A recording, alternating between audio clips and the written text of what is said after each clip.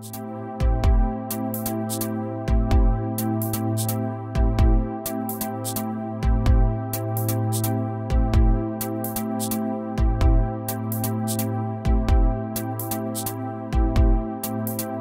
name is Mike. I am a climbing coach and head route setter at the Climbing Hangar Liverpool.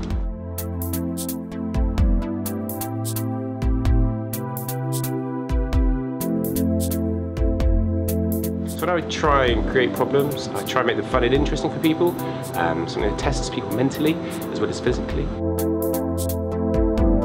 Try and get inspiration from the features of the wall that I'm setting on, so trying to incorporate them into the climb. The holes I'm using, they'll influence it quite a bit. And also like climbs that I've done in the past, inside and outside, trying to sort of like recreate them or give me a little twist on them.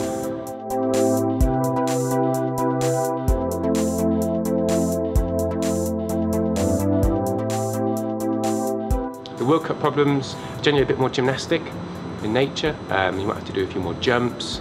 They'll be sort of insecure, the feet will be bad. Generally just easier to fall off.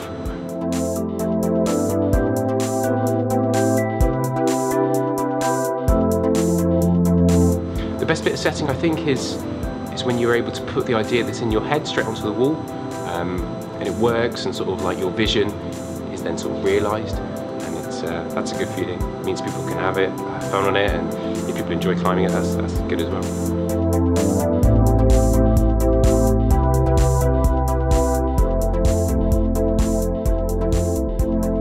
My favourite style of problem, probably something powerful.